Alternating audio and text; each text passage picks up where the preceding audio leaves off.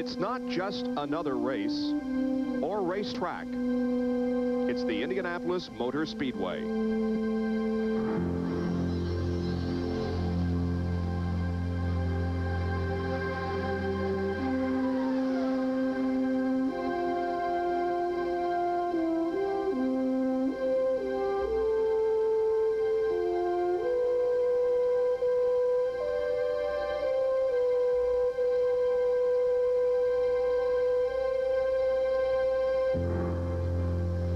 Came here in 1963.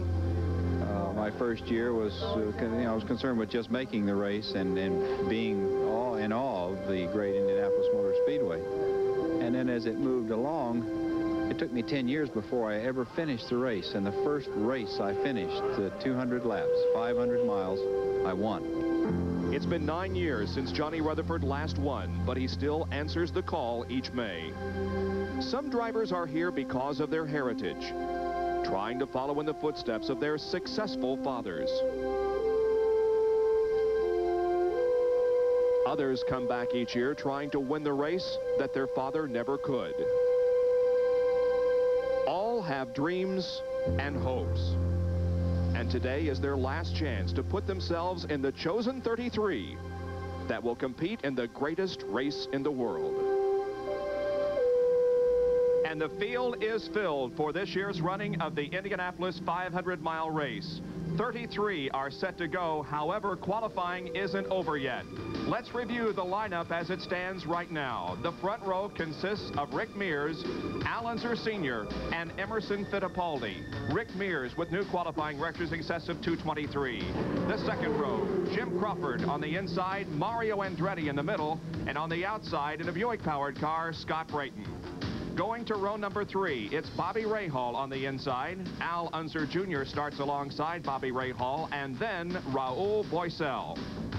In the fourth row will be four-time winner A.J. Foyt, flanked by Randy Lewis, and on the outside will be John Andretti. Row number 5 consists of the Porsche driver Teo Fabi, Gary Bettenhausen in the middle, and Dutchman Arie Luyendyk on the outside.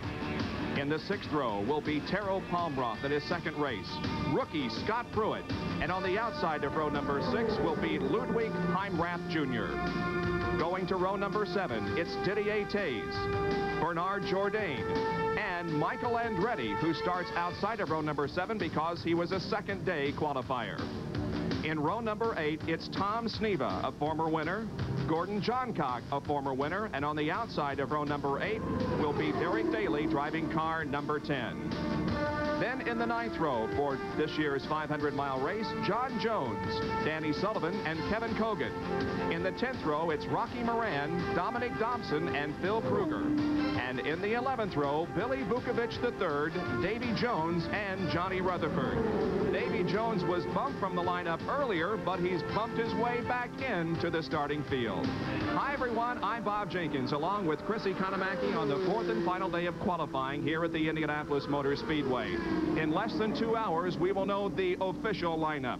Now, Chris, what do you expect here in the last few hours? A lot of action? I would think so. They're finding out now that they can get the speed they thought they couldn't earlier. So everybody's lined up ready to go. Johnny Rutherford finally made it in. I noticed in the beginning it said he was here 10 years before he finished the race. He was just wanting to get in, and that's the condition this year. He just wants to get in, and really it looks doubtful if the qualifying goes as we think it will. Well, let's look at the qualifying procedure used here at Indianapolis. There are 4 laps that are timed, 3 attempts for each car, and the day 4 qualifiers line up behind those that qualify on the first, second, and third day.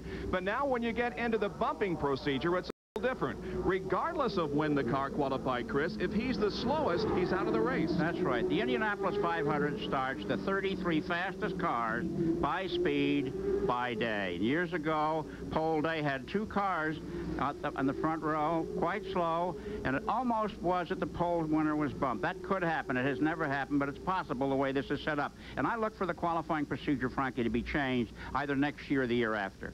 At the moment, the man on the bubble for this year's 500-mile race is Phil Kruger. He's hoping that his speed will stand up. He is standing by in the pit area with our Larry Newber. Well, Bob, actually sitting by, if you will, and Phil has been enduring the pressure with a sandwich and some orange juice and sitting up here on the scoring stand with wife Cindy.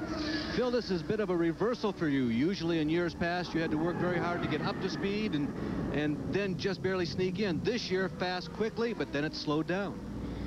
Yeah, it slowed down, then it got fast, and it slowed down. The U.S. Engineering and Dynamic Tool Penske never had a problem getting up to speed, as you know. We had a problem with one of the engine systems in all 3 attempts, and just put us at a very low speed of 212. Phil, we were talking earlier that it's very, very minute, the problems that you run into, yet it has a major effect on the engine. It's so frustrating because you know what the problem is, but you just can't find that little key. Well, that's it. And of course, you know, we're only talking about a few tenths of a second here.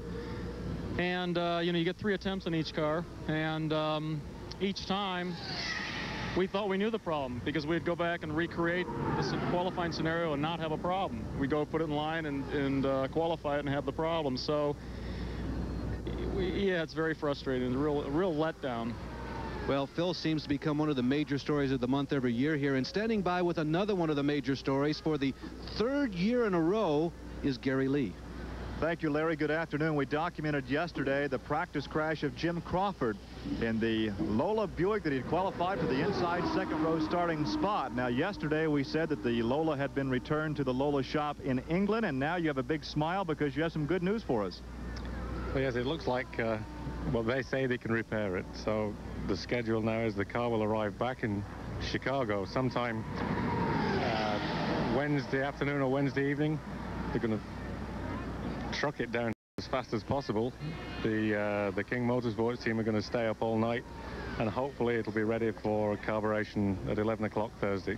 So once the tub is returned, it's a matter of reassembling that and hanging all the parts on it. All the parts are ready back in your shop right now. Yeah, all the parts have been race prepared already, so it's just an assembly job. We don't have to do any bit by bit work. It's all a lump at a time, so it'll obviously be tight, but hopefully by 11 o'clock it'll be all together. You found the suspension problem that broke, put you in the fence, a grinding crash, but physically Jim Crawford is okay. I'm fine. Yeah, no problem there. So obviously Jim wants to start inside the second row and not take the backup car to start 33rd. Bob? All right, thank you very much, Gary. Well, the track is open for practice right now. No one choosing to qualify. No one is in line. However, there are several cars at the north end of the track ready to move into that qualifying line in the next 2 hours. We'll be back in just a moment.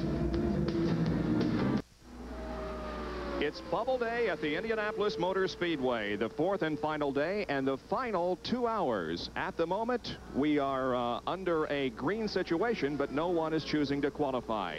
Back in 1988, just last year, there were 3 cars that were bumped from the starting lineup. In 87, there were 3. In 86, there were 3. In 85, there were 7. And back in 1984, only 1 car that was bumped from the starting lineup. On the track right now, several cars working on their race day setups. That is Derek Daly in car number 10. He has already qualified for the 500-mile race, but is just working on the race trim that will hopefully be successful on race day. You know, some drivers have reputations for being doctors of chassis and know exactly what to do. Other drivers go out and tell their chief mechanic, well, it's doing this and doing that, and leave it up to the chief mechanic as to what to do to correct those particular problems. Some of the great diagnosticians are Mario Andretti and Rick Mears. They come in and they say, turn this bolt a half a turn to the left, turn that one 3 turns to the right, lift the wing or lower this and lower that. And they get the car exactly the way they want it. And that's what's going on right now, dialing the car in. Earlier today, not only did we have some qualifying, but we also had a couple of incidents. This was Michael Greenfield during a practice session before qualifying began at noon. He came off of corner number 1 and lost it and began spinning down into turn number 2. Watch the car on the outside. That is Didier Taze, who becomes an innocent victim just getting pinned between the car and the turn 2 wall. You know, there's an old Indy saying that if a car's in trouble in front of you, you should aim right for it. But when you get there, it won't be there. And had Taze done that, he would have gone underneath Greenfield, but he didn't. He went around, and as you see, he got trapped between Greenfield's car and the wall. Taze's car is already qualified. They're going to have a lot of work to do on that. Now it is Steve Butler who was on the racetrack during a qualification attempt when he lost control down in turn number 1 and also made significant contact with the wall. You know, it looks like he did absolutely nothing wrong. There's a little fire coming out from under the back of the car, but what it was that sent this car to spin will forever be unknown. And you can see the hit it takes and the frustrations that Butler, who fortunately was not injured in this one. He broke his collarbone in a crash earlier this month. You see the skid marks from the Greenfield Tays crash right there. So this has become the Achilles heel of the track today as parts fly off that Stoops car. Last year, Steve Butler won both the USAC Sprint Car Championship and the Silver Crown Championship and hoped very much that he would be in this year's field. However, you can see the frustration that he had after the crash, no longer a contender in this year's field. Gary Lee was able to talk with Steve Butler. Steve, I've been around for some of the high spots of your career. Obviously, this is the lowest one. Yeah, Gary, it feels real low, you know, to come here and start off the month so good and crash the first car, and then we just struggled to get this car going, and then finally today we made a breakthrough, at the last minute. In fact, I'd almost given up hope that we were going to have a chance to qualify, and we came here today, and we're running 2:13.8s and 2:13.9s, and we felt like there was a little bit more there, which that would be qualifying speed. I think that a 2:13.5 will make the race, and to go out there and crash right off the bat in the qualifying attempt, and the guys have worked so hard, all month long. Jeff and Terry Stoops have spent a lot of money, and it's not a good feeling.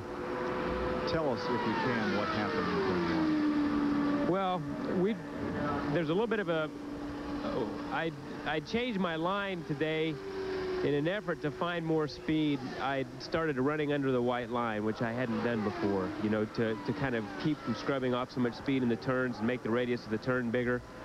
And it was working good. We did get some extra speed today, and I mentioned to Chris, my crew chief, the last session out, that there was a little bit of a slick spot there in 1, and I was kind of skating through it, just a slight sideways slide. But I didn't have to lift, I came here charged up. This is the last day. I'm going to do whatever it takes to put this thing in the show. And, I went out there that first lap, and I think that I just got so charged up to go fast that I drove right down into that slick spot flat out. I should have felt it out first, It may have been, the tires may not have been all the way up to temperature, although I did run hard, on the 3rd and 4th turn.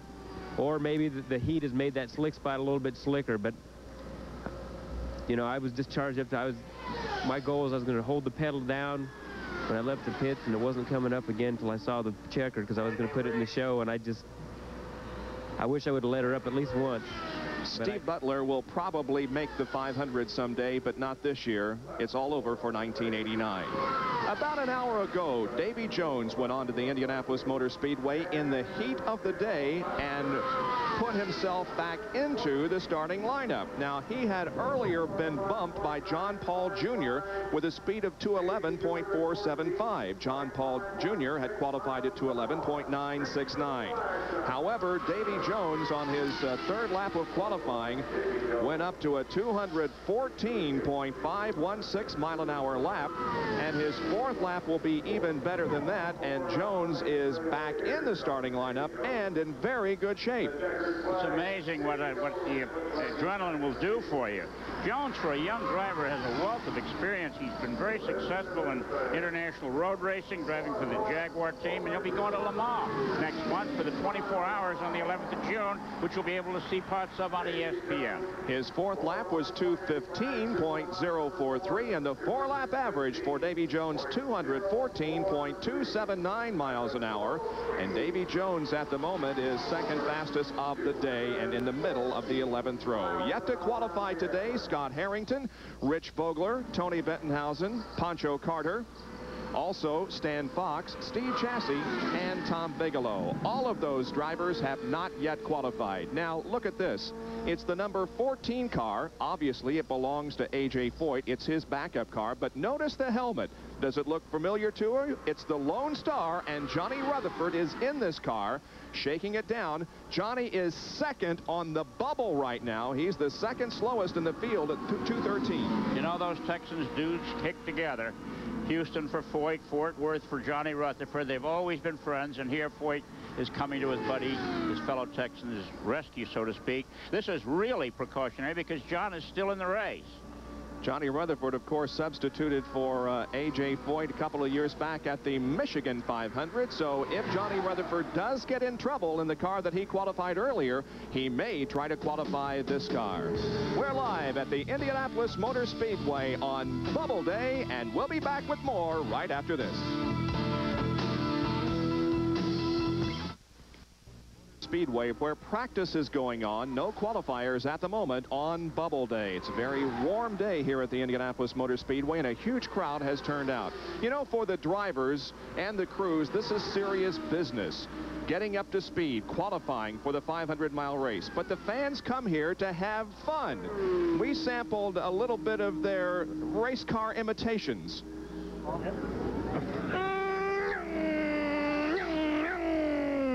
It's a new track record! It's a new track record!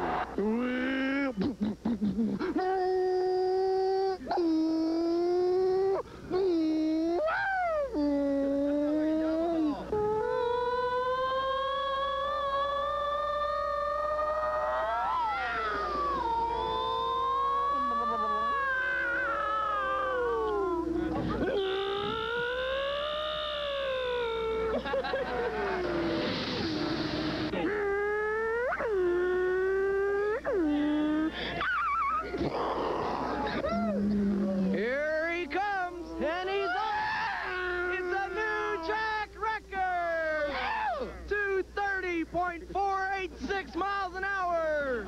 Listen to this, over 220 miles an hour!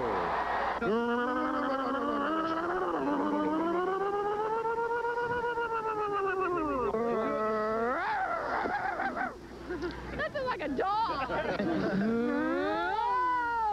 It's a new track record.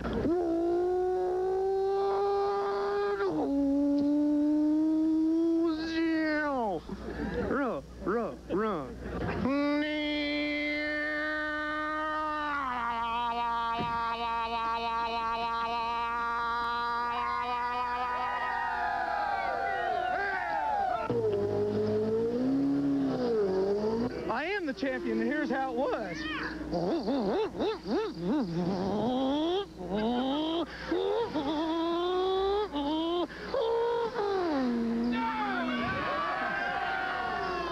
So it's serious and it's fun at the Indianapolis Motor Speedway. I'm almost afraid to ask you this, but what in the world was the most unusual thing you have ever seen here at the Speedway? Can you think back? Yeah, I just saw it. I don't think our jobs as announcers are in jeopardy, but I'm glad they played that piece. It's a new track. I gotta rehearse that. All right. Yeah. Johnny Rutherford earlier today made his way into the starting lineup in the '89 Lola Cosworth. This was about 1:35 this afternoon. He had turned in laps of 213.245 as wife Betty looked on. The second lap was 213.701.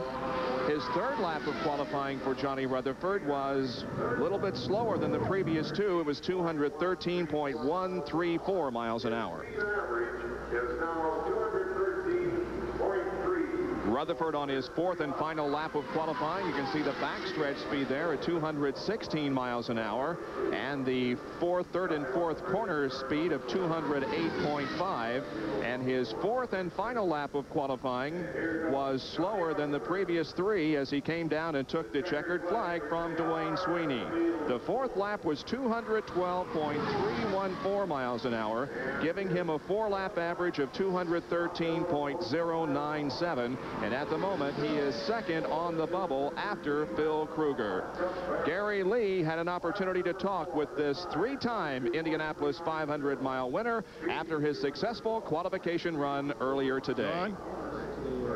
You lost, what, about 4 miles an hour after that practice session this morning? Was it a matter of track conditions? Yes, it is. It's quite a bit warmer out there now than it was this morning, obviously, and the engine doesn't really care for that either, because it just the efficiency of the engine goes down. So, and we picked up a little bit of a push, and that really kills these things. So it was a matter of getting out and just running 4 smooth ones. I was a little disappointed that we didn't elevate instead of kind of holding our own and then dropping off, but that was all she'd do under the circumstances at this time, and I just hope it stands up and we can get it in and get racing. It has been a very trying month for a 3-time champion, and as you indicated, now it's just a matter of waiting to see if the speeds in fact can go up as the track cools off later in the day. Yes, and they may at the end, because it's 5 o'clock. The guys that are in line, if somebody happens to find something, it could be a little bit of a jeopardy, but we've got some cushion. We'll just have to wait and see. And for the 25th ride in the 500, Lone Star JR, Johnny Rutherford. All right, Rutherford at the moment in the field. A bit of a problem has erupted on the number 9 Ari Lyondike car down in the pit area. There was a huge puff of smoke that came from that car, and obviously some water that has come from it. Well, Johnny Rutherford has always said it isn't where you start, it's where you finish. For the last 4 of 6 years, he has started in the last row, and right now he starts in 33rd position. It's bubble day at the Indianapolis Motor Speedway, and we are live for the final 1 hour and 35 minutes of qualifying. No qualifiers at the moment. The track remains open for practice. Ari Lyondike looks to be okay. There was a puff of smoke that came from that car down on the pit road a while ago, and perhaps made his heart beat just a little bit faster. Larry Nuber filed this report earlier this afternoon. Well, thank you. I'm in the infield hospital of the Indianapolis Motor Speedway, and this device is monitoring a person on the grounds, not a race car. This is J.P. Christensen. J.P. is the brains behind this. What's going on here, J.P.? Larry, as with the Porsche team, they are monitoring various different parameters of their car, for instance, the compression ratio, various different indices. What we're accomplishing with Ari, with the Simon team, is determining, as his heart would be, his motor, and looking how it would be functioning in various different situations. You are using the same kind of telemetry then that the Porsche team is, but you're looking at a driver, not a car. Exactly. We're looking at a similar way to be able to transmit the data and to the base, and to be crunch the data and to see exactly how he is functioning, his heart is functioning. Well, you mentioned Ari. We're obviously talking about Ari Lyondike, your driver. Ari, what are we reading here, and what do you hope to do with it? Well, I hope that it gives me an indication of how my fitness is and how my heart, and what kind of a shape it is. And throughout the week, we've done some tests, and looks like I'm in pretty good shape. Well, Ari, what are some of the body functions that we are monitoring? Well, we're really only looking at the heart, so the cardiovascular output of it, and how my heart rate goes up under certain situations. For instance, when you would be driving along the highway and a deer crosses the road, you have to get hard on the brakes, your heart rate goes up. Well, the same thing, we're trying to look at how it works out on the racetrack, like when I come in the pits, or there's an accident and I'm like almost involved. And then reading all this information and getting all the data gathered, I can train myself to get even into better shape. Teo Fabio has told us that he's not completely happy with the telemetry system on the Porsche, because he says, well, I can't lie to the crew anymore. Is it embarrassing to have this on you? No, not really. I kind of knew coming in that it would read out pretty positive, and there's a margin of about 10% we have to calculate that. It's not, it's not exactly on the money, but it gives you it's a 90% bulletproof thing. It's always pretty consistent in that manner. The medical condition of race drivers has been getting more and more attention every year. Is this a device that you feel as though will be on and inside of every car in the very near future? No, I don't think so, because of course it's quite complicated and also quite expensive. We're just trying to gather more data, and this equipment has been used on fighter pilots and see how they react to G-forces. Well, we're having the same thing here. Through turn 3 last week, we could measure on our race car that we were pulling 4 Gs. So we're going through a lot of stress, simply going this fast at high speeds, through the corners, I mean. Well, that was Arie Luyendyk a couple of hours ago. Meanwhile, Pancho Carter is standing near his car as it is going through the technical inspection line. And that indicates to us that in just a few moments, when that car completes tech inspection, it will be pushed to the line and Pancho Carter will attempt a qualification run.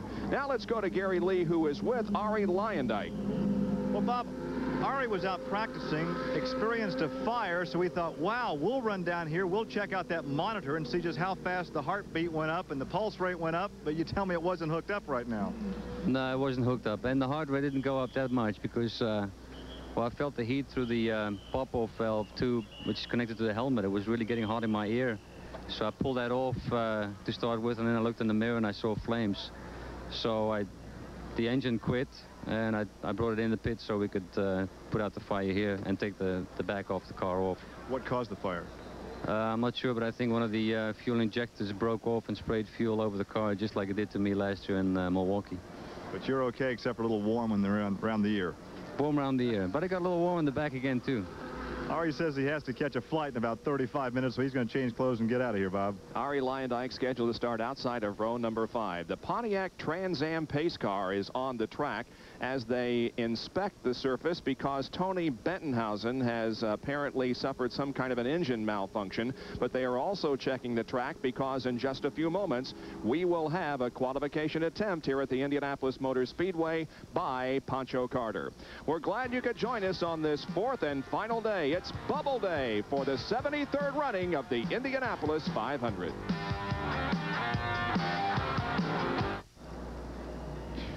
ESPN Speed World today at the Indianapolis Motor Speedway for Bubble Day, the 4th and final day of qualifying for this year's 500-mile race. I'm Bob Jenkins, along with Chrissy Konamaki, Larry Nuber, and Gary Lee.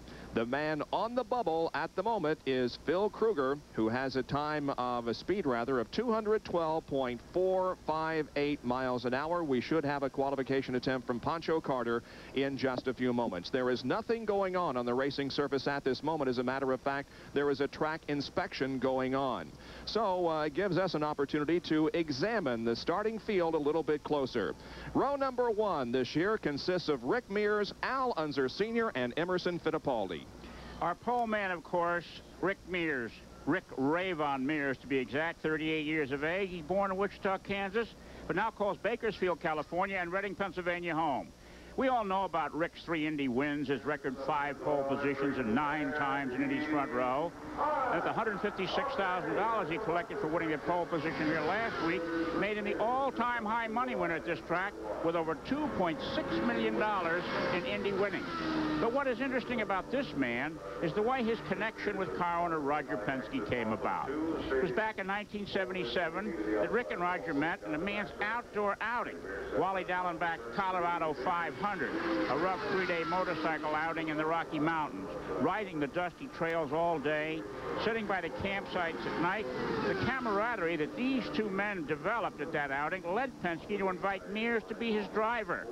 The rest is history, as Mears is today considered not only a master of the oval track, but perhaps the best racing car doctor in history, given his ability to take a car and prescribe engine, mechanical, and aerodynamic changes to make it the fastest machine around. Rick Rayvon Mears, favored to win number 4 here next Sunday. In row number 2, driving an '87 Lola Buick is Jim Crawford, then Mario Andretti in the middle, and Scott Brayton on the outside of row 2. We picked 41-year-old James Allen Crawford of Scotland as our second row choice to look at because of the tough luck he's had at this cathedral of speed. His bone-breaking crash of 2 years ago left him hospitalized for many months, and to this day, he walks with a cane. Last year, in his first race since that crash, he was the only non-Penske driver to lead the Indy 500, finally finishing 6th. Last weekend, he earned starting place number 4. But on Thursday, while practicing at 220 miles an hour, the suspension part broke on his car, rocketing him into the outer wall with explosive force. Unhurt, Crawford exited the car, which suffered extensive damage. Stripped of its engine, transmission, and wheels, the tub, as the basic chassis is called, was airlifted to England, where it is at this moment undergoing repair. It'll be flown back Wednesday, And hopefully Crawford will have a chance to test it come Corporation Day Thursday and start 4th. If not, he'll have to move to the 33rd and last starting position in his backup car. So only time will tell where this smiling Scotsman will start the 500 next Sunday. In row number 3 will be Bobby Rahal driving a Lola Cosworth, Al Unser Jr. in a Lola Chevy, and Raul Boisel in a Lola Judd. It was back in 1986, a wide-awake Robert Woodward Rahal won the Indy 500 in a dramatic late race move past Kevin Cogan. It was a surprise ending and launched the 36-year-old driver of Lebanese descent into big business. One of the few IndyCar drivers with a college degree, Rahal used his fame and his fortune to establish a Honda dealership in the unlikely town of Mechanicsburg, Pennsylvania, far from his home on the outskirts of Columbus, Ohio. Despite winning consecutive national championship titles with his friend Jim Truman's Troop Sports team in 1986 and 1987, Rahal changed horses for the 1989 season, replacing Michael Andretti on Maury Crane's Craco team. Bobby's 219.530 mile-an-hour qualifying run is the fastest of all the Cosworth engines in this year's 500 field. And Bobby Rahal has won a total of 18 championship races. Now in row number 4 will be A.J. Foyt, Randy Lewis, and John Andretti. The name Andretti usually means Mario, or perhaps Michael. But the Andretti we're looking at is a nephew and cousin of the aforementioned men, John Andrew Andretti. Struggling in the shadows of his illustrious relatives, John honed his driving skills, first in stock cars in his native Nazareth, Pennsylvania, and then after moving to Indianapolis so he could be close to the busy midget and sprint car scene. His racing travels have carried him far in miles, but not in fame, driving in Australia and New Zealand. But finally, his big break came after some impressive drives last year in an underfinanced team and a freak crash at Pocono. His breadth of talent is shown by the record books at Daytona and West Palm Beach, Florida, where he co-drove to victory earlier this year in IMSA road races. His Indy hopes rest with the son of the man who provided the sponsorship for his Uncle Mario when he won back in 1969, Vince Granatelli. Keep your eye on John Andretti in the bright red number 70 tune-up Masters Buick Engine-Ola come Sunday. And back live now at the Indianapolis Motor Speedway, where Pancho and his wife Carla Carter wait for him to get into the race car and attempt a qualification run. And there is also a meeting of other drivers going on. Johnny Rutherford included in this group. Al Unser Jr. there on the right. Derek Daly moves in to talk with A.J. Foyt. George Snyder is also there. Vince Granatelli, who of course owns the car that John Andretti will run in this year's Indianapolis 500. A qualification run from Pancho Carter is coming up in just a few moments on Bubble Day.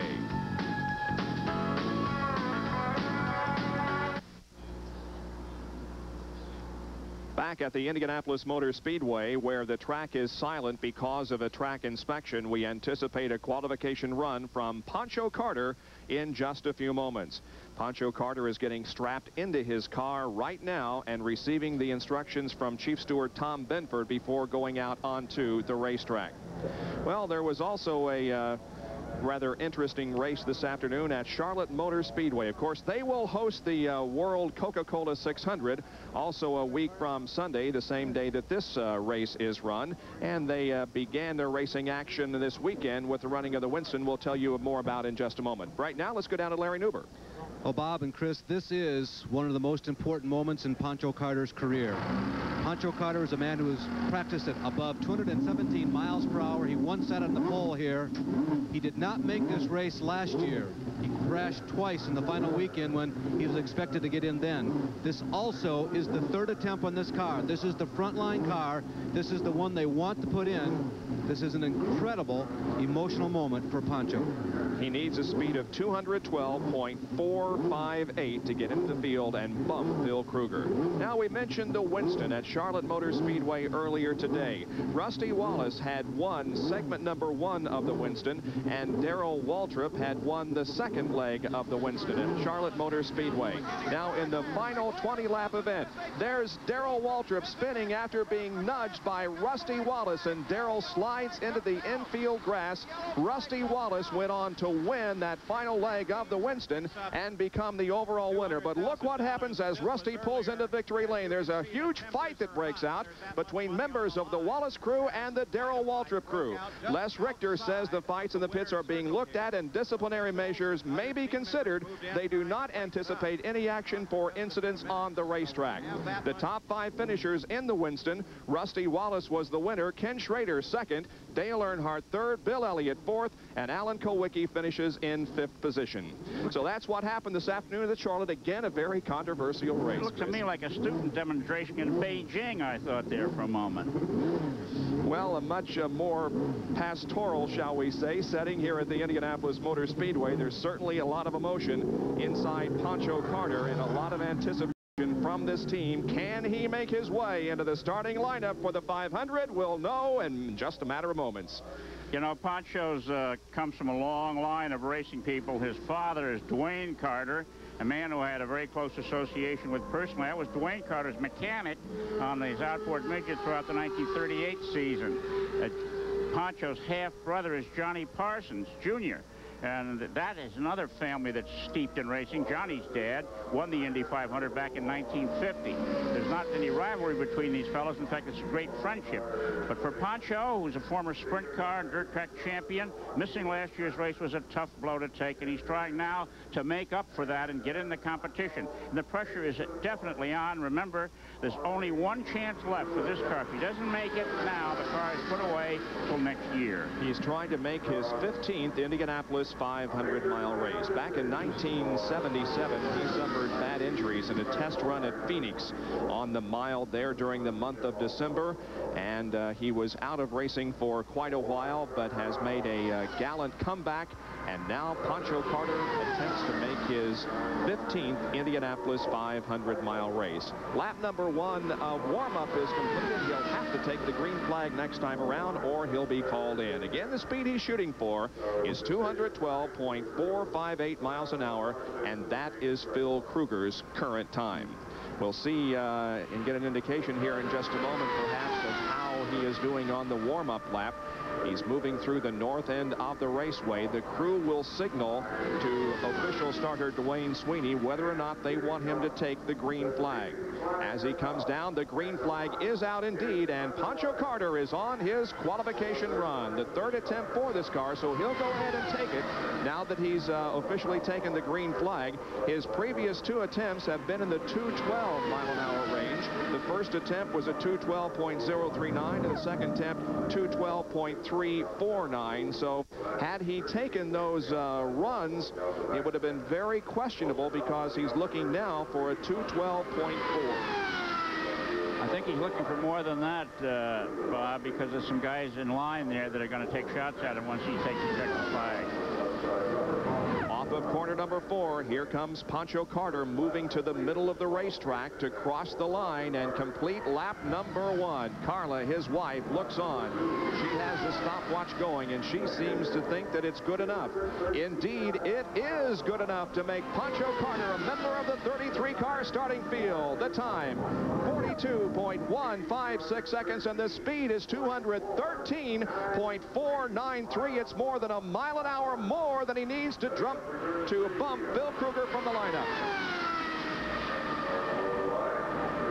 Smooth driver. His great achievements, however, have come on dirt tracks. And the difference between dirt and asphalt is truly remarkable. He's adapted very well to the hard pan. Here is the 2nd lap completed for Pancho Carter. He's halfway around on the 4-lap attempt. The 2nd lap is quicker than the first. Pancho's got a good run going in this Leader Card sponsored race car with Hardee's also on the side. It's a 42.067 second lap and 213.944. You know, I look at Pancho Carter in the 1950 Minnesota State Fair. I babysat for him, and during the course of my babysitting, I had to change his diapers a couple of times. Here he is off of corner number 4, about to complete lap number 3. The white flag is showing for Pancho Carter. His run at the moment averages 213.7. Lap number 3 is faster. He's up in the 214-mile-an-hour range. Time 41.963 seconds, and the third lap speed for Pancho Carter is 214.475. So if he can turn in a lap in that speed range, he has got it made and in the field easily for this year's 500, and Phil Kruger is bumped from the lineup. Here's Carter off of corner number 4. Looks like he's going to be a successful qualifier. The checkered flag is waiting. Sweeney waves it, and Pancho Carter is in the field, and Carla Carter is ecstatic. There's the happy bride. Carla, you had to live with him last year when he crashed twice. He missed the show the first time in 15 years. We can see the tears under the sunglasses. Congratulations. How do you feel right now? Oh, and a big hug. I'm so happy. I'm so proud of him. He's worked so hard these last 2 weeks. The whole crew has, and it's paid off. How has his demeanor been the past few days? Surprisingly, he's been very well. He's never stopped plugging away. That's one thing about him. He never gives up. Well, from a racing family, her father had sprint cars for a number of years. Now she has a couple of little boys that we may see in a race car in the years to come. A very happy Carla Carter. Fourth lap was 214.357, and the 4-lap average speed for Pancho Carter was 214.067. Bill Kruger is bumped from the lineup. Back live at Indianapolis, Pancho Carter has just qualified. A big hug and a kiss for his wife. His dad, Dwayne Carter, an 11-time starter here, also here. Pancho with a hug. Congratulations. It took a lot of effort. It's been a trying month for you. Well, it certainly has. The Hardee's Lola just hasn't been performing the way the whole crew had wanted it to, and everybody's worked. They were there till 3 o'clock last night putting new engines in both this and the 2014 car, and the crew did all of it. I just, you know, they worked hard. All I did is get the maximum out of it in this run, and then we felt like that the car is always a little better when it's cool, and it is, and the car just, it performed beautifully during the run. Was there any ever thought this month of deja vu? You missed the race last year after crashing twice. You had to think, is it going to happen again? Yeah, every day since last Sunday, every minute. And here's the proud papa right over here. This is Dwayne Carter Sr. Dwayne is an 11-time starter, and I'll tell you what, I think it's easier for you to be in a race car than to stand here and watch the kid qualify. That's right. When you're in the seat, you're the boss of everything. When you're out here, you're not the boss, so you're very curious, very concerned as a parent as to just what's going on. And I know he was going to try as hard as he could, as hard as his heart would let him try, and he did supremely well. A happy family here, the Carters, Dwayne, Pancho, and Carla. Pancho moves to the middle of row number 11, and now the driver on the bubble is Johnny Rutherford, who qualified earlier today. His speed 213.097, and there is Johnny. Remember, he has taken out the A.J. Foyt backup car in the last few minutes, so perhaps if he does get bumped here in the next few minutes, he will try to qualify that 14T. And Rich Vogler is on the racetrack. He is warming up right now. We'll be back with his qualification attempt live at the Indianapolis Motor Speedway.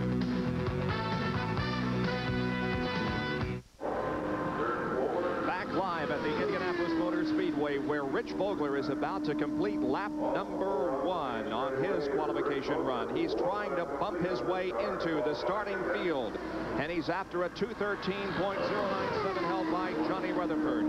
Rich Vogler completes lap number 1. He's at the south end of the racetrack. The speed he has turned on lap 1 is not good enough.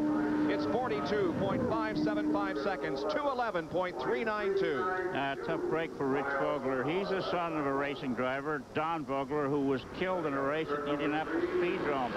Rich has got an appetite for racing that just won't quit. So far this year, he's flown to California 3 times to be on ESPN's Thursday Night Thunder. And he drives all kinds of cars on all kinds of tracks, usually faster from a percentage standpoint than he's going here. He is driving the 29T car. There are no strikes against it. Lap number 2 completed for Rich Vogler, and lap number 2 is faster than lap number 1, but it's still not good enough. Second lap, 42.467 seconds, and the speed for Rich Vogler is 211.929. So he's approaching that 212 mark, but still needs much more than that to get into the field. He He has previously driven in 4 Indy 500s. His best start was 11th back in 1987. His best finish was last year when he finished 17th, although he was knocked out of the race in an accident, and the yellow flag comes out. They are waving him off of the qualification run, and Johnny Rutherford is still on the bubble, but breathes a little sigh of relief. You wonder, it's an hour and 5 minutes, so that 6 o'clock gun goes off, and Rutherford, the heart meter should be on Johnny Rutherford's heart, not the men in the cars. Johnny standing there with George Snyder and other members of the A.J. Foyt team. They will have a decision to make should Johnny get bumped from the lineup in his car number 98, the Glidden sponsor car that he has in the field right now. So Rich Vogler turns in 2 laps in the 211 mile-an-hour range, but they wave him off of it. The speed just not good enough to get into the starting lineup. And apparently there are no other cars in line at the moment. In fact, nobody up in the technical inspection area. So that would mean apparently that we're going to open the track for practice once again. Rich Vogler brings the car into the pit area. You can see his other car also up there in that general vicinity. So once again, we have a lull in the action here at the Indianapolis Motor Speedway with no qualifications being run at the moment. We're live for Bubble Day, 4th day of qualifying.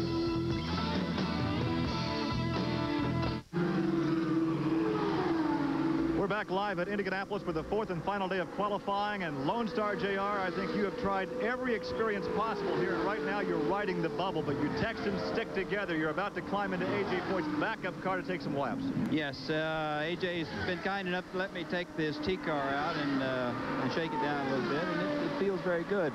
And I just hope for the sake of my Glidden crew that we don't get bumped, but we're on the bubble right now, and it's exasperating. It's the first time I've ever been in that position, so just we'll have to see what happens. If we get down in line and wait out to see what happens. If we don't get bumped, then good enough. But if I do and the other car, then they have said I could take A.J.'s car and take a ride in it and see how it goes. You have a good game face, but down here you have to be churning. Well, I guess that's probably a true statement. Well, also a visitor today, a lady that would like to be here qualifying next year, Lynn St. James, standing by with Larry Nuber. Well, Gary, that's right. You know, Janet Guthrie, a little more than a decade ago, broke the sex barrier. She has raced in the Indianapolis 500. Lynn, you never have. Would you like to? Absolutely. That's one of the reasons why I'm here. Have you ever seen pressure, however, like this? This is unlike anything else in the world, and you have raced literally around the world. Well, I have, and I'm excited because I'm on my way. I'll be back here for race weekend, and then I'm going to Le Mans to race in the 24 Hours of Le Mans in a Spice factory car. But I think being here and kind of watching this tension and feeling this tension is a good exercise for me to go through. There's nothing like it in the world, I think, as the Indianapolis 500, and I've worked hard to get the experience and the credentials that would qualify me just to get a shot at it. So I'm glad to be able to be here and experience it and then get to try it for real.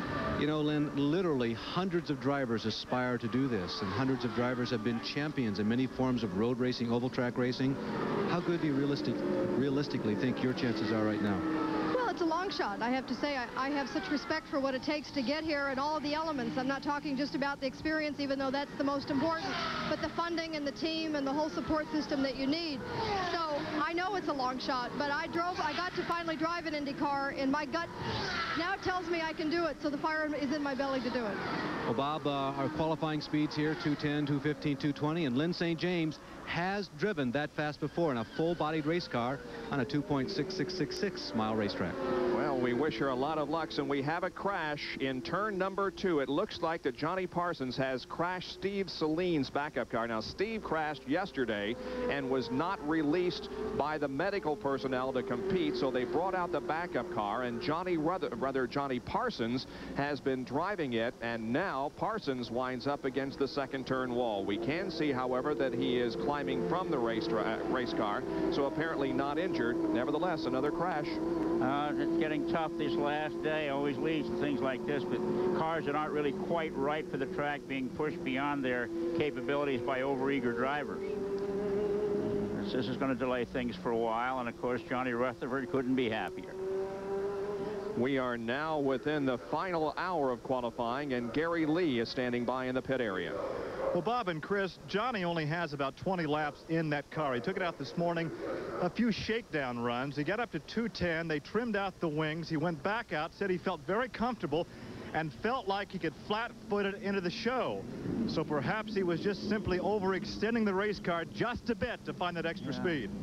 Yeah, and turn 2 has certainly been the area that the crashes have occurred in today. There is Didier Taze, who is in another one of his cars. He crashed one earlier today in that area of the racetrack. You remember that Johnny Parsons got into A.J. Foyt's car last year in the qualification procedure and also had a misfortune with it, and now he's into the second turn wall in Steve Saline's car. Didier Taze sits and waits for the track to reopen for another practice period. Well, Taze had some bad luck this morning in this crash. That's Michael Greenfield about to lose it here in slow motion. And you can see Didier Taze coming around. The car that Taze is driving, fortunately, is his backup car. He qualified the sister car to this, so this accident where he was trapped against the outside wall by the spinning rookie Michael Greenfield is not going to affect his primary ride, but it may shake him up a little bit. Road racers from Belgium, I guess, are not used to wheel-to-wheel competition. They expect the car to do things for them, not so much the driver. There's a good look at the man from Belgium. And let's go down to Larry Nuber. Well, the car that Didier is sitting in right now is the one that you just watched crash. It was his backup car that he crashed. It's the backup car that he is sitting in. They repaired it. They had to change most of the pieces that stick out on the right side, plus an entirely new rear end was affixed to this machine this afternoon. So the crew has done some extremely hard work. He's third in the bump list right now. You know, it's kind of rare to see a two-car crash during a practice session. We've been kind of thinking back, and the last one we can remember was in 1974 when Tom Bigelow and Scott Brayton got together, but they are rather rare. This one that we're watching right now, the aftermath, is a single car crash in turn number 2 involving Johnny Parsons in Steve Saline's backup machine. You know, it's rather surprising to see so many crashes because with this new asphalt and even the great speeds, the exception of Steve Butler's crash early this month, and then later Danny Sullivan and Jim Crawford, there's been very few crashes until this weekend, and the ones we've seen have been minor. But there's been far fewer crashes during the month of May this year than in any month of May in recent years. Teo Fabi moves into the pit area. He was on the track while this incident occurred, and now he has brought the Quaker Stake Buick back into the pit area. So we are under a track cleanup at the moment. Johnny Parsons has crashed in turn number 2. We'll be right back.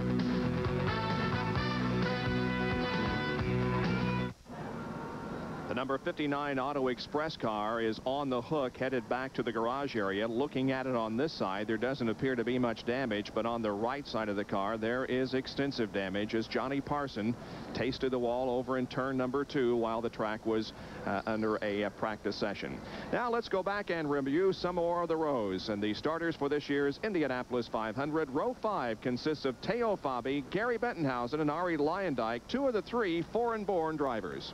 Another familiar name in our lineup is found in the middle of that 5th row, Gary Clyde Bettenhausen, the son of a man whose career paralleled that of the great British ace Sterling Moss, who, like the elder Bettenhausen, Tony, won everything except what he wanted, the World Championship. Gary's father, Tony, gave his life here in 1963, trying for that all-elusive Indy 500 victory. And Gary, his oldest son, has been trying to reach the same goal for the last 17 years. He came so close in 1972 when his car failed with 18 laps to go after he had lapped the field and led for 138 of those laps. Despite a left arm that hangs virtually lifeless at his side, the result of a Syracuse sprint car accident many years ago, Gary Bettenhausen is trying once again to put the Bettenhausen name on the Borg Warner Trophy. Gary Larry Bentonhausen starting in the middle of row number 5. Well, another interesting thing about Bubble Day, the 4th day of qualifying, deals are being made. Drivers are going to other owners and saying, can I take your car? Here's Larry Newber. Well, Bob, here's the latest deal. You see Rich Vogler suiting up. He just walked down the pit road with Mike Fannin and Andy Kenopensky of the Machinists Union. He is getting ready to buckle inside of Kevin Cogan's backup car. Rich Vogler is still in very great spirits. He was joking and laughing with me just before he put his hat on, and he's ready to go out in the backup car that Kevin Cogan has practiced in all month of May. Think about this. Never been in a car before. He's going to have a couple of laps, whatever length his practice period is, and then try to qualify it. This is like marrying a girl you met 10 minutes ago. But this is one of the interesting things, I think, about Bubble Day. Not only do you have drivers who are trying to work their own cars up to speed, but in this final hour, you see guys going up to other team owners and team managers saying, can I take your car out for a run, and can I qualify it if I get up to speed? We're seeing that right now, and we'll probably see it throughout the rest of the hour. Well, this is really the colorful part of this day, and over the years, that tradition has been scrambling up and down pit road. No, you really, a program didn't do you any good because the numbers and the names didn't match after 4 o'clock on final Sunday. All right, so Rich Vogler will go out into this car for a shakedown run in just a few moments, as the man on the bubble for this year's 500-mile race is Johnny Rutherford, and he awaits to see what happens in the next 50 minutes. Now we go to row number 6 in our review of the field. The members of that row are Taro Palmroth, rookie Scott Pruitt in the middle, and Ludwig Heimrath Jr. outside. Scott Donald Pruitt is a household name among followers of road racing in this country. After all, he easily won 3 straight sedan championships. IMSA GTO in 1986, SCCA Trans Am in 1987, and GTO again in 1988. But finds that open wheel racing is certainly no picnic. As the replacement for Bobby Rahal on the famed Budweiser 2 Sports Lola Judd, Pruitt has been struggling in his first year here at Indy, but is confident he will show well once the green flag falls Sunday. Scott Pruitt qualified at 213.955 and is right now in the middle of row number 6. Still under a caution on the racetrack because of the crash over in turn number 2 involving Johnny Parsons. We are live at the Indianapolis Motor Speedway, and we'll be back with more right after this.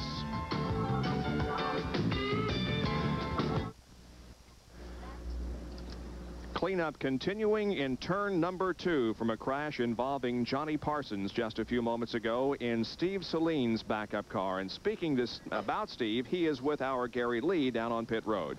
And Bob, Chris, he is very somber. We thought maybe we would talk to you during a qualification attempt by Johnny Parsons. First of all, physically, how do you feel? Well, obviously, I'm very disappointed. I'm very upset. I heard that he got out of the car on his own, so we were on our way over to medical to make sure that he's in good shape. But the reason he was in the car is because you had some back problems from yesterday's crash. Yes, I hit the turn 4 wall, so I know exactly how he must feel right now. Obviously a very disappointing conclusion to what has been a very disappointing, trying, frustrating month. We came in, we went through the rookie orientation, we came through that with flying colors, no blown motors, ran one of the fastest laps ever for a rookie, first time here at the Speedway. We came into the month, and I've gone through 3 blown motors and 2 crashed cars within 2 weeks period of time. And obviously, I knew it was going to be difficult coming in, and we just now figured out exactly how difficult it is. And people said Indianapolis is a very tough track, and I'll tell you, we've learned the hard way. Does the frustration at this point override your desire to think about coming back for next year? No, not at all. In fact, if anything, if they'll know about myself and even the Selene organization, that I'll guarantee we'll be back a year from now, and we'll be better prepared to deal with the circumstances are dealt with here. Our sponsors with Montgomery Ward and Pioneer are behind us on a long-term effort, and I can assure you that this is only the first inning. For the race fan that may take their car into the body shop for a fender bender, how much money do you think you've lost this weekend in 2 race cars? I couldn't even speculate. You don't want to think about it? I'd rather not think about that right now. All right, we'll let you go check on JP's condition. Thank you. It is the greatest spectacle in racing, and it isn't tough to make your way into the starting field. Johnny Rutherford having a conversation with Goodyear's Leo Mel, who is there in the glasses. National Speed Sport News photographer Dennis Torres in the striped shirt. And again, Johnny Rutherford is on the bubble with a 213.097. The track is quiet right now, so not even anyone practicing and trying to work up to speed. Well, we continue our review of the rows. In number 7, it's Didier Tays, a rookie, Bernard Jourdain, a rookie, and on the outside of row number 7 is Michael Andretti. Well, our 7th row pick to look at is Belgian rookie Didier Tays of Brussels. His luck changed for the bad in this morning's practice session when he came upon the spinning car of rookie Michael Greenfield during practice. With nowhere to go, Tays nosed into Greenfield's car, and his RCO Wine Special suffered suspension and body damage as the two cars ground away at the wall. Though not injured, the former Benelux Formula 4 champion is now faced with starting a car after having hit the wall, a frightening experience. It'll be a tough task for this first-time Indy 500 starter if he makes it. Here, with 45 minutes of qualifying to go, his 213.120 mile-an-hour qualifying speed is 3rd on the bump list, and he has to be worried. Didier Tays, one of 4 rookies in this year's starting lineup. And the word from the Hanna Medical Center is that Johnny Parsons was not injured and has been released to do some more driving if he chooses to do so. Well, the qualifying line is beginning to form. Cars are moving to the inspection area, so the track should be open for qualifications in just a few more minutes.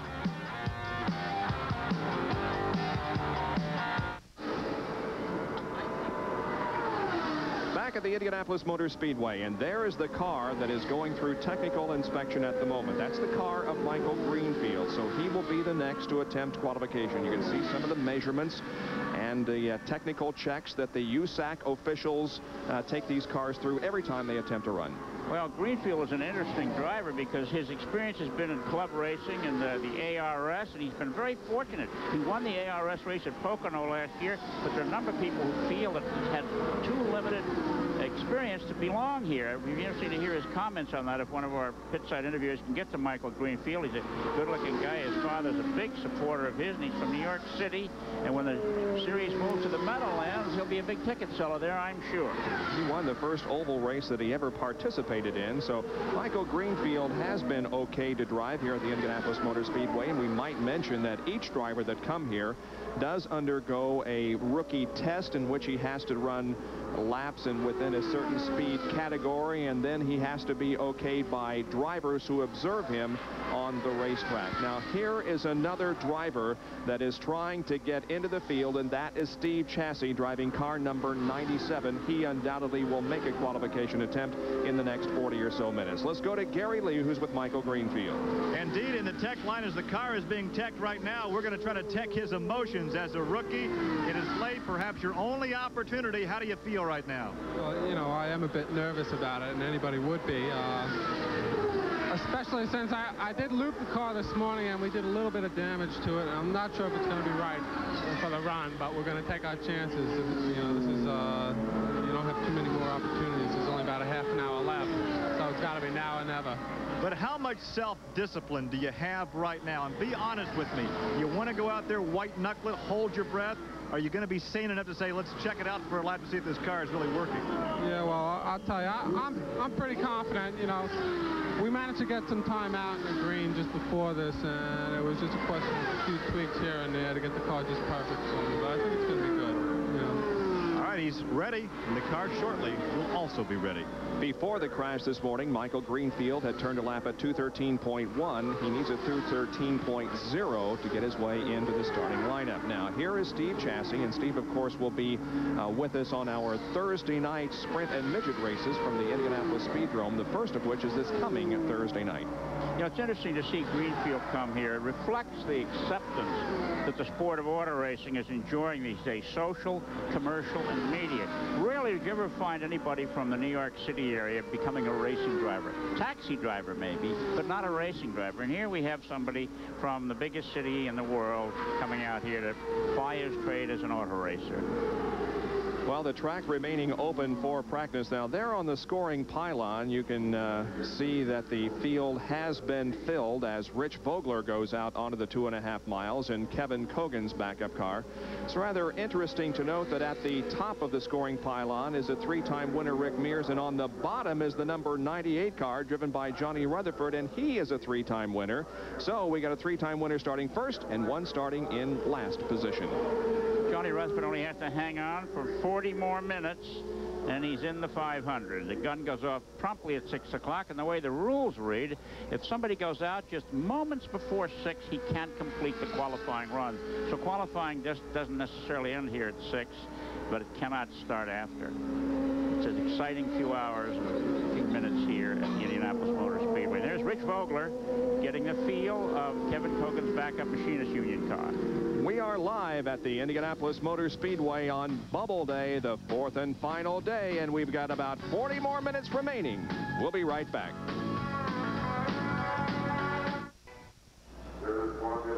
Back live at the Indianapolis Motor Speedway, where the musical chairs of race cars continues. That is Johnny Rutherford, as predicted earlier on this broadcast, getting behind the wheel of the A.J. Foyt backup car. This is a 1-year-old Lola, a 1987 Lola that A.J. warmed up a little bit earlier in the month. George Schneider was going to step behind the wheel, but he graciously stepped aside, we were told a few moments ago, when Johnny Rutherford said, "Hey, A.J., I need some help."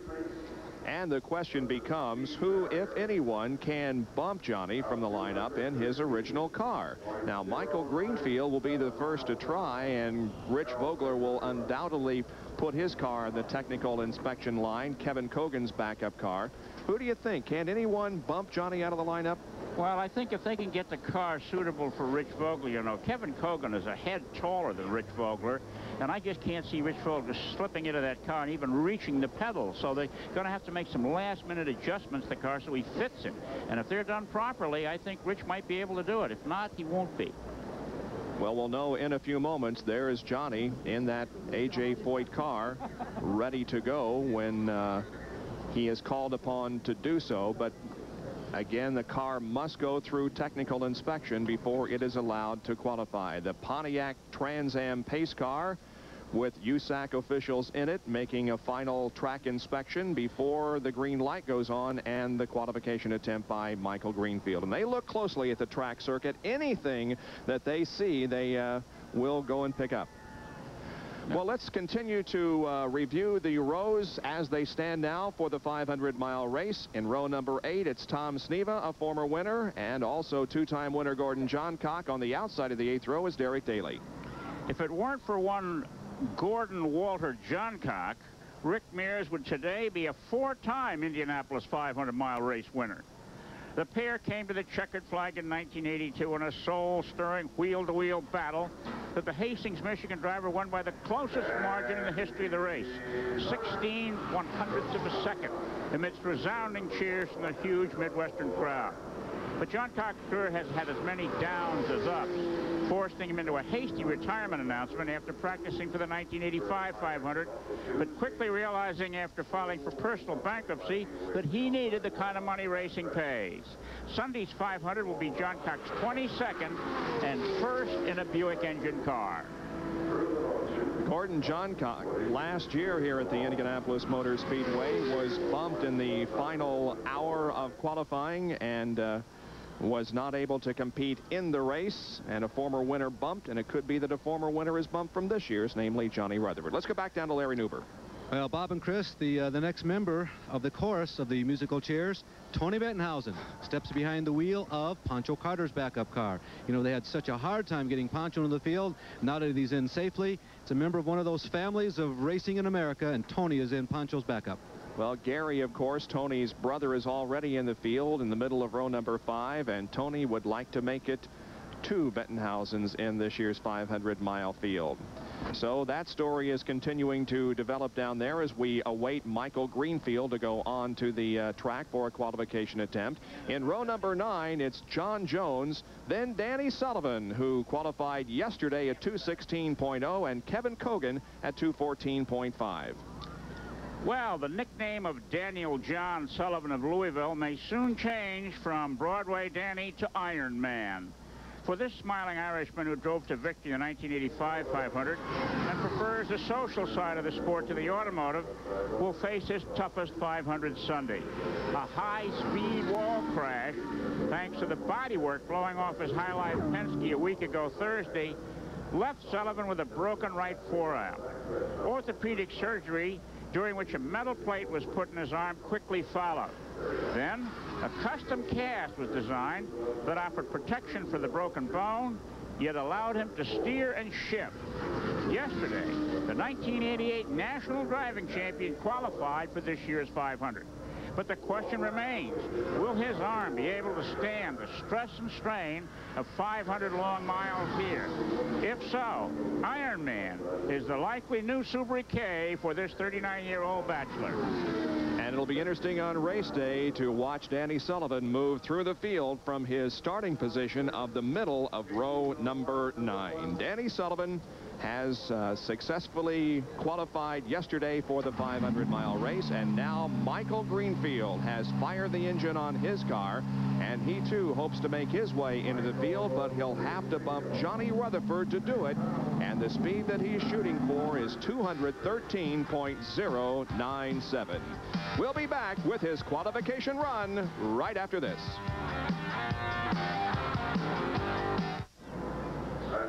Back at the Indianapolis Motor Speedway, where Michael Greenfield in car number 63 is on the racetrack in a warm-up lap. A qualification attempt is underway by Michael. Greenfield, from the state of New York, was born in Whitestone, New York, as a manufacturing company supervisor when not pursuing his career as a professional race driver. This will be the first of 2 warm-up laps for Michael. The top speed for this car this month, 213.118. And that's just barely enough to get into the starting lineup.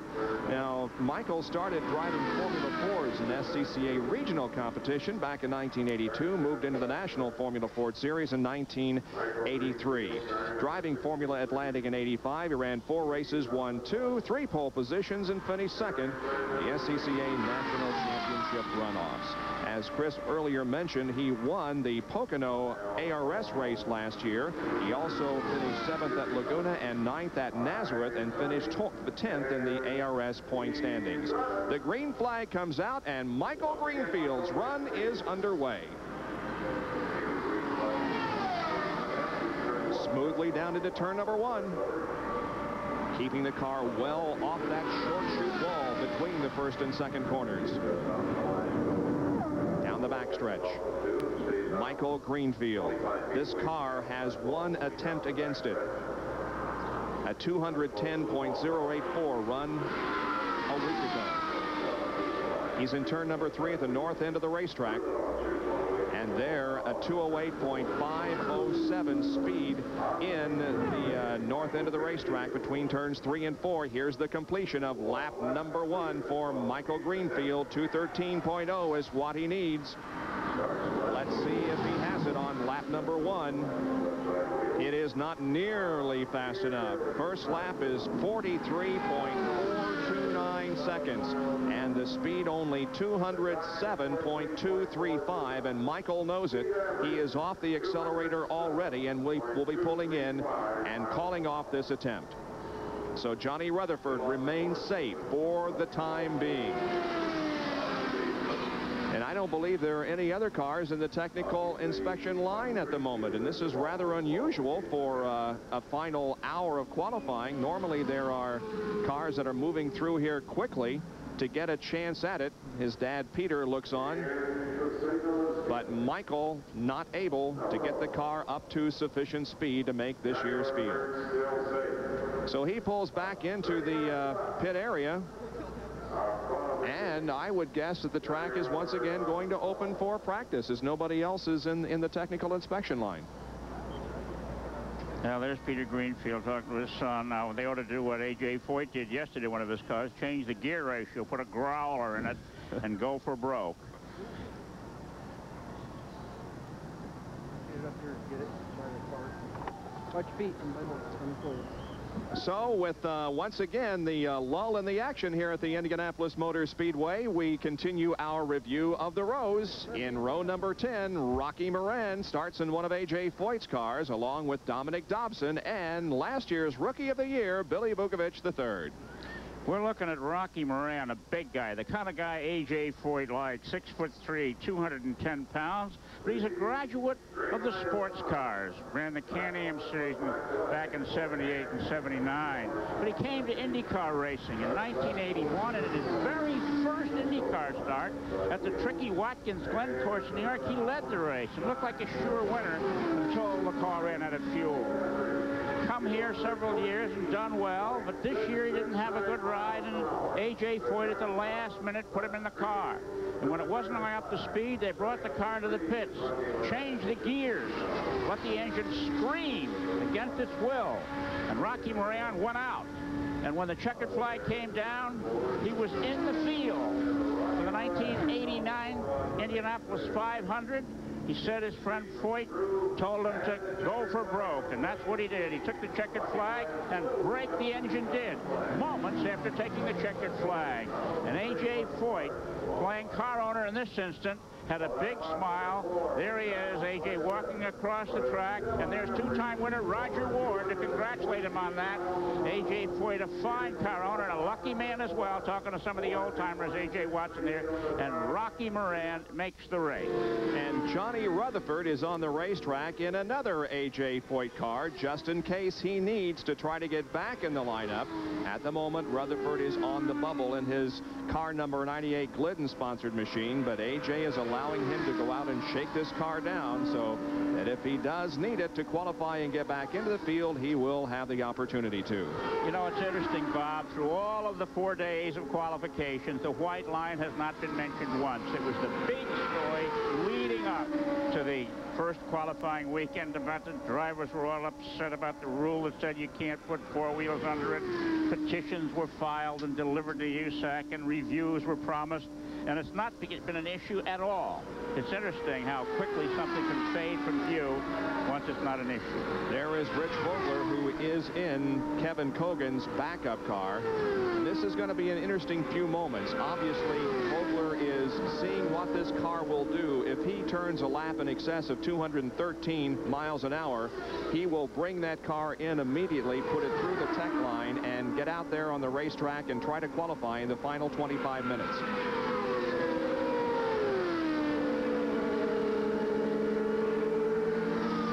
Bumped earlier today. Vogler has not made the field yet, but is trying to do so. And Larry Nuber is down in the pit area with another driver who's obviously on pins and needles at this moment, Steve Chassis. Bob, pins and needles, and this is a tough one. Steve's a tough guy to talk to right now. In years past, this time of the week, second weekend of qualifying, you had the feeling you had a shot, but it feels bleak this year. Yeah, the car, you know, we didn't get the car out until Tuesday of this week, and then it blew up on Thursday, then it rained Friday, and the car is it's just totally unbalanced, and we haven't had enough laps. We probably had a total of maybe 30 laps all month. The car just does not feel good, and I'm not about to try to knock the fence down, because I've done that before. You can't carry these cars if they're not right.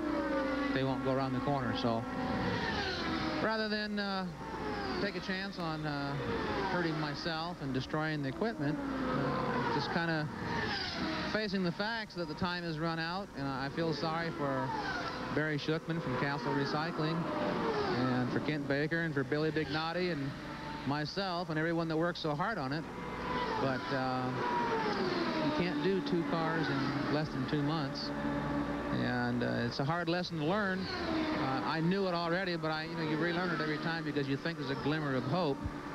But this is what it ends up. It ends up into a dejected Sunday, and another whole year before you can make up for it. Well, the team car was John Paul Jr., who got it into the field. He was bumped. And I don't think people on the outside of motor racing realize, Steve, that for a racing driver missing the Indianapolis 500 when you think that your chances are good at getting in, that's almost like missing a whole year's payday, isn't it? Well, it is. It's the majority of a payday. I mean, it's at the least you'll earn $45 to just to qualify for this race as a driver. So it, you know, all your plans have to get reset, and all your bills have to get spread out a little further, just so you can continue. But it certainly is not. It's not going to make me stop. I know that for a fact. It's just when the car is right, I can get the job done. And when the car is wrong, I'm too old and too smart to crash it. Well, Steve Chassie, Bob, and Chris does have other alternatives, and he will be back at Indianapolis, as he will at all of his enterprises, come Monday morning. Steve Chassie obviously hurt that the car is not going to get him into the starting lineup. I think what he had to say, Bob, really stresses the importance of a crew chief and his ability to get a car right for the racetrack. We've talked on and off in our qualifying here about a driver's ability to prescribe remedies to correct the car's imbalance and ill-handling characteristics and so forth. And here's an exact example of that. Here's a car, got the same engine, the same chassis, and the same tires as a majority of the other cars here that are going substantially faster. But for some adjustments, it just doesn't want to stick in the corners. And the crew chief has to learn how to take care of problems like that. And it's really a black art. There's not too many men that thoroughly understand these machines, and that's why there are engineers here and aerodynamicists. And some of the old school people who do not have engineers and do not have aerodynamicists run into these kind of problems. And there is Rich Vogler, who sits on the pit wall waiting for his car to clear technical inspection. He will be our next driver that attempts to make the 73rd running of the Indianapolis 500.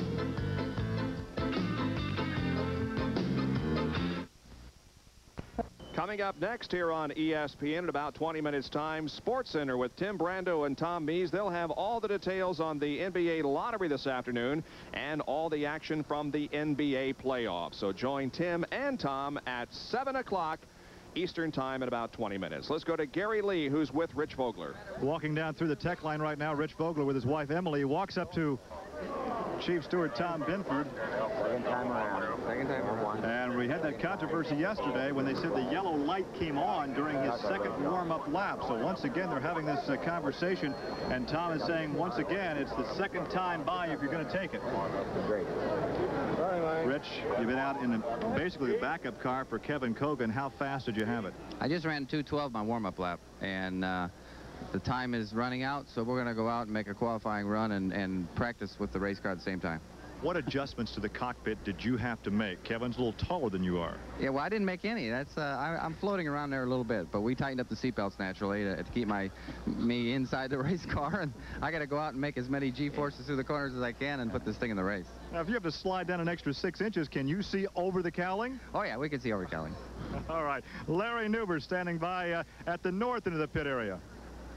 Got to refold his handkerchief. Well, A.J. Watson has been around the Indianapolis Motor Speedway just about as long as anybody who's here in 1989. A.J., the subject is this communication between driver and crew chief. It's tough, isn't it?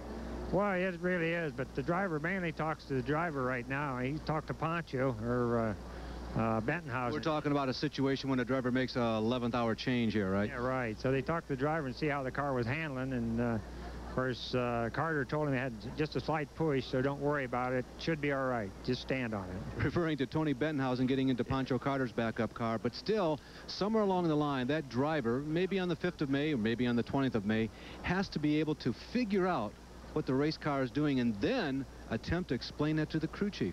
Well, I realize that, but we haven't had time to do any of that. He just jumped in about 4 minutes ago, so he's just going to have to take it like it is. So whatever Pancho and Tony can figure out between the two of them, in, I guess, layman terms, that's what Tony's going to have to ride with. That's about all. And he went out and hot lapped, and he ran it just about as fast as Carter did. So he knows what the car is doing, or he had 2 laps in it. Well, it looks like as the track gets cooler, Bob, the 2:13 laps become more and more of a possibility. And that's what it looks like everybody is shooting for. We'll know in just a few moments if Rich Vogler is able to achieve that. You know, race drivers rarely believe what other race drivers tell them about a car. Years ago, I was working at a race in Syracuse, New York, and Ken Fowler was taking care of a car that Joey Chitwood was to drive, and it was Joey Chitwood's first drive on a mile track. Fowler, having been a former driver, Chitwood said, "Ken, where do you shut off here?" And Ken pointed down to the first furlong pole right down near the first corner. He said, "There." So Joey went out and warmed up, and he came screaming down the straightaway, and the throttle wide open past the start-finish line down the corner. Everybody in the pits was looking, and Joey somehow made it through the corner, throwing dirt all over the fairgrounds, and he came around and he coasted in, and he went up to Fowler, and he said, man, oh, man, he said, is that where you shut off? And Fowler said, no, I shut off at the start-finish line, but that's where I thought you'd shut off. Driver communication with the team, with the crew chief that A.J. Watson was talking about just a few minutes ago. It really is quite a responsibility, but here is one driver, Teo Fabi, and the Quaker State Porsche, who has found a different way to communicate between driver and team members. Larry Newber explains. In the history of motor racing around the world, the Porsche team is one of the most successful. Yet their success in IndyCar racing since coming a couple of years ago has been very limited, but the dedication remains. They have assembled perhaps the super team of the 90s, hiring some of the most skilled technical people in all of racing. And they have one other new advantage which no one else has.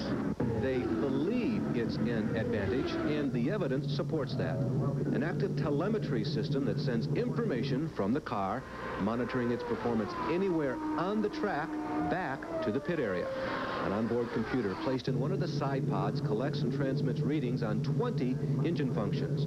A small cockpit antenna beams the information to a mast and eventually prints items out like oil and water temperature and pressure, RPMs, boost, and remaining fuel.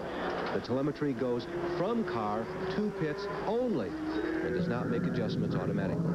Co-developed by Bosch and Porsche, the system is a redesign of one used by the McLaren Hondas in Formula One last year. Total value of all the hardware, a modest $1,000, but development cost, $1 million. Well, I think it's very fair, really. We've got it.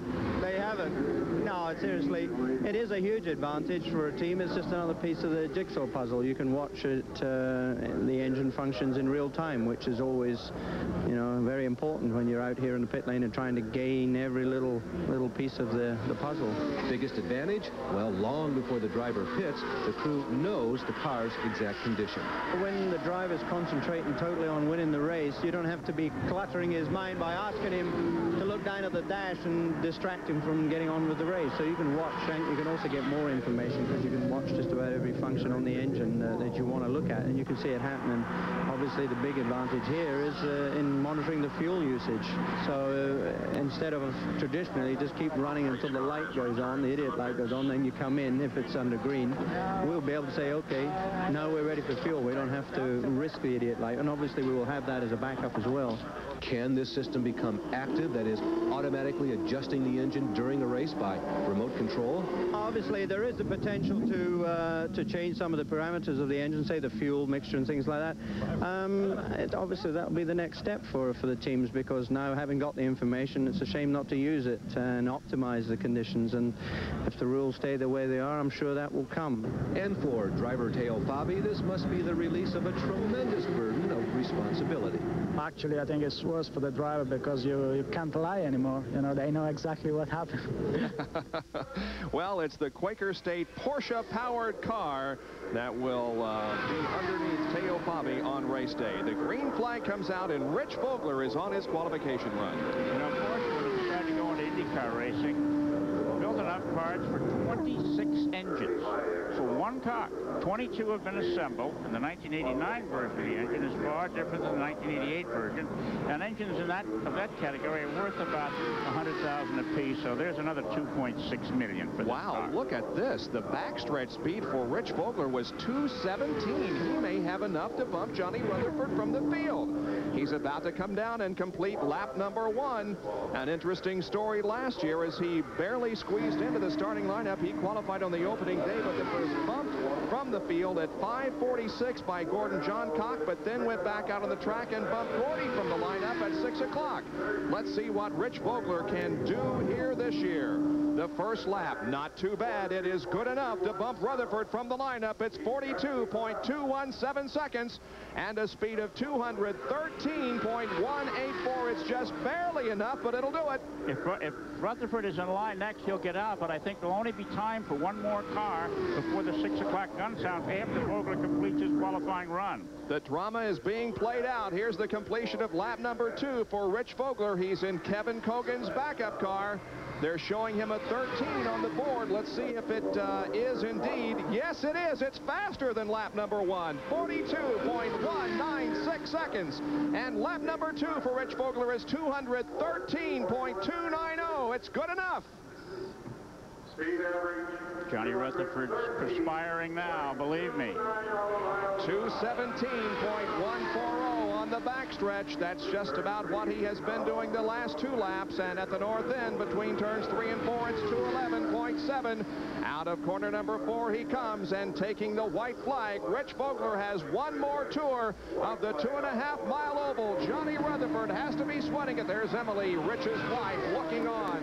The third lap is a little bit slower than lap number 2, but it's faster than lap 1, and it's still good enough. 42.204 seconds, and the speed 213.250, and there's the average, 213.2, good enough to bump Johnny Rutherford, and there he is. Well, that's going to do it for Vogler if that car hangs together. So John has got to walk to the car now and think about getting back into the Indianapolis 500. Richard did a great job, particularly in a car that he never saw half an hour ago. Here he comes down for the checkered flag, and Rich Vogler has bumped his way into the starting lineup for this year's 500-mile race. We'll wait to absolutely confirm that. Yes, he does. The 4th lap was still good enough. 42.208 seconds and a speed of 213.230. A very consistent run for Rich Vogler, and the 4-lap average is 213.239 miles an hour. Tony Bettenhausen will be the next to try to bump his way into the starting lineup in Pancho Carter's backup car, and we'll be right back for that.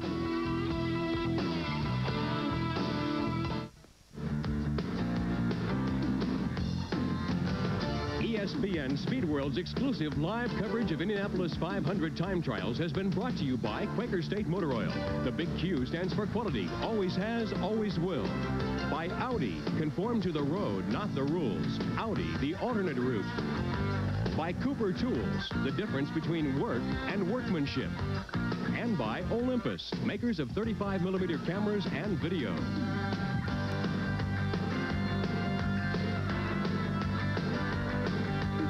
Bernard Jourdain is now on the bubble for the 500-mile race with a speed of 213.105. Johnny Rutherford has been bumped from the starting lineup, and now the tension and the excitement really begins to build, because Tony Bettenhausen is on the racetrack and has already taken the green flag for his qualification attempt. Here's the completion of lap number 1. He has not missed a field in the 500-mile race since 1980.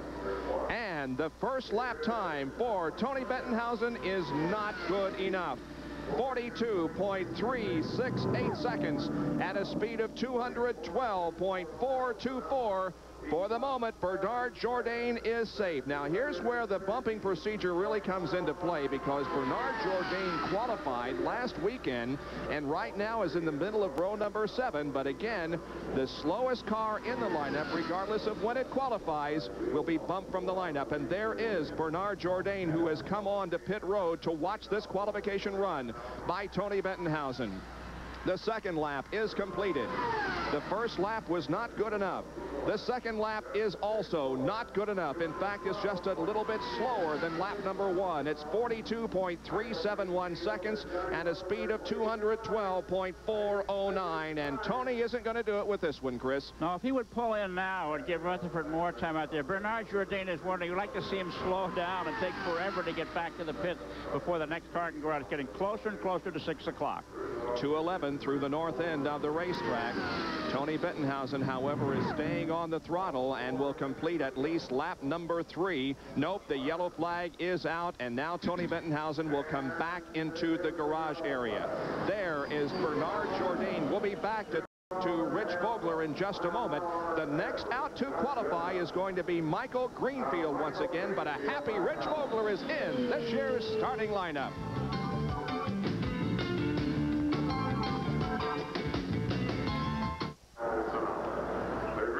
Time has almost expired at Indianapolis, and it seems like every year we have a date at this hour to talk to Rapid Rich Vogler.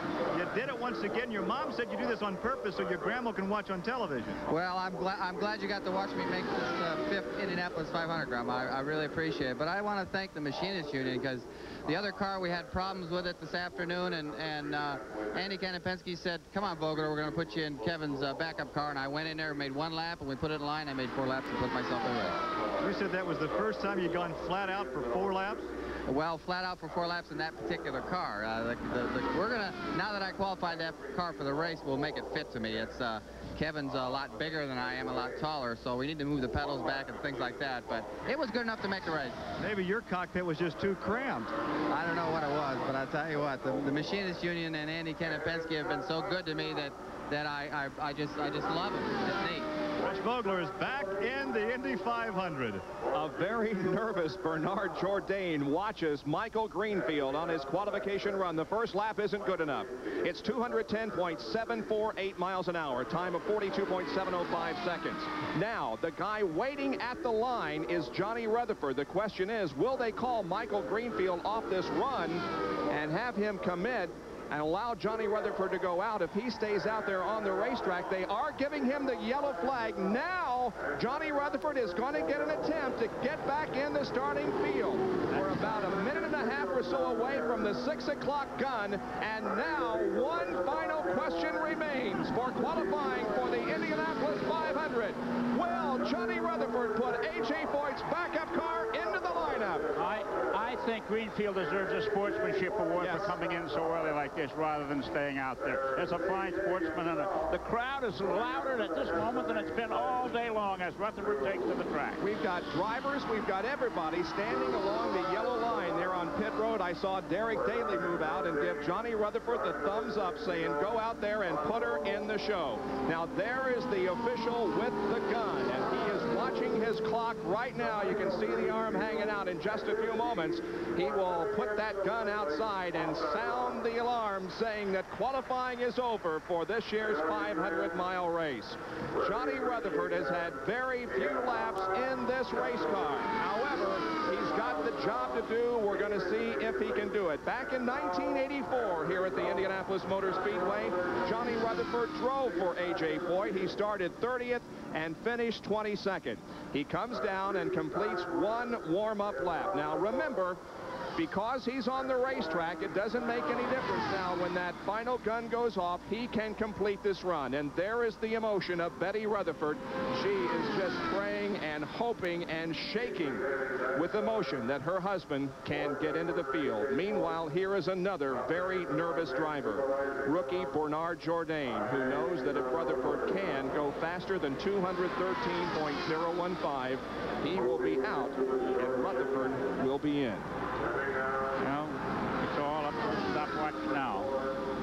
Rutherford will take the green flag, no question about it, just to see what the car will do. There it is. The green flag is out for Johnny Rutherford, a 3-time winner of the Indianapolis 500-mile race. Trying to get back in the field. Oh, and the engine is dying. It's going away. The warm-up lap was 217 miles an hour, and the engine goes away. There's the gun. That ends qualifying for this year's 500. Johnny Rutherford's engine lets go in turn number 1 as the green flag comes out, and the 3-time winner will not be starting this year's race. But Bernard Jourdain is happy and celebrates with members of his crew. He is in. On the other spectrum of the emotional chart is Betty Rutherford. Boy, the highs and lows sure really dramatic, and A.J. Foyt's engines for qualifying are not the best. The gamut of emotion in the pit area at the Indianapolis Motor Speedway on the final day of time trials for the 73rd running of this year's 500-mile race. Bernard Jourdain makes it. With a speed of 213.015, he'll start the race from the middle of row number 7. And so the field average for the 33 cars is 216.588 miles an hour, 6 miles an hour faster than the previous record. Sports Center is coming up in just a few moments. Let's review the starting field for this year's race. In the front row will be Rick Mears, joined by Al Unser Sr., and on the outside of that front row will be Emerson Fittipaldi. They're all PC-18 chassis. They're all powered by Chevy engines. The second row, Jim Crawford, Mario Andretti, and Scott Brayton. Row number 3 will have Bobby Rahal, Al Unser Jr., and Raul Boisel in row number 3 for this year's race. In the fourth row will be A.J. Foyt, Randy Lewis, and John Andretti. In the fifth row, it's Teo Fabi, Gary Bettenhausen, and Ari Leyendijk. The sixth row, Terrell Palmross, Scott Pruitt, and Ludwig Heimrath Jr. The seventh row, Didier Tays, Bernard Jourdain, who made it, and Michael Andretti. Row number 8, Tom Sneva, Gordon Johncock, and Derek Daly. The ninth row, it's John Jones, Danny Sullivan, and Kevin Cogan. Row 10, Rocky Moran, Dominic Dobson, and Billy Vukovic III. And in the 11th row, Davy Jones, Pancho Carter, and Rich Vogler. Next Sunday here on ESPN, we'll have the Mexican Grand Prix. They're the drivers that start first and last in this year's 500-mile race. Rick Mears on the pole, Rich Vogler in the 33rd position. Thank you for joining us. This is Bob Jenkins from the Indianapolis Motor Speedway. So long, everyone.